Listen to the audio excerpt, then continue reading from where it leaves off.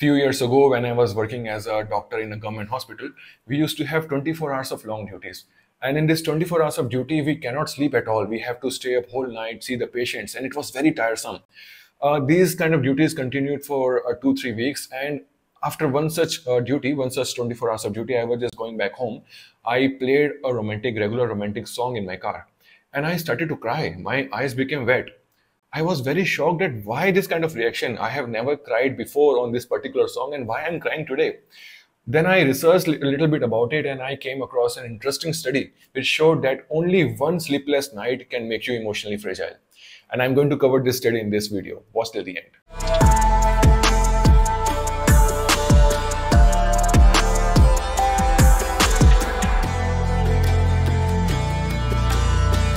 For decades, researchers used to think that sleep loss is actually a byproduct of other mental illnesses, such as depression and anxiety. That means first came depression and anxiety, and because of that, you cannot sleep at night. Now, the latest study shows that it is actually reverse. Because of sleepless nights, you get into depression and anxiety.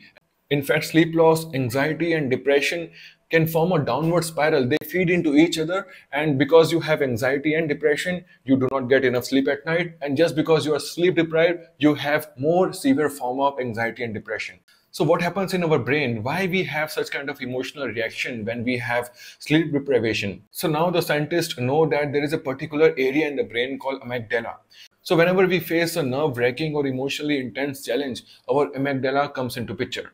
Amygdala can trigger whole body flight and fright response. That means there will be increase in heart rate. It sends out wave of stress hormones rushing into our bloodstreams. But luckily we have prefrontal cortex in the brain as well. So this part of the brain actually reduces the action of amygdala and therefore keeps our emotional reaction in control. But in the individuals with sleep deprivation, the activity in the prefrontal cortex reduces drastically, and therefore its impact on the amygdala also reduces. And the shocking thing is that this kind of neural impairment that happens in the brain can happen only after one night of sleep deprivation. So in one experiment, the participants were shown two kinds of pictures. One is an emotional photograph and other is a neutral photograph. And their reaction was recorded. So it was very obvious that after seeing the emotional photograph, they had an emotional reaction, and after seeing a neutral photograph, they did not react at all. But they were then made to stay awake whole night. And the next day, again, the same kind of photographs were shown to them. And strangely, the individuals reacted similarly to the both neutral as well as emotional photographs.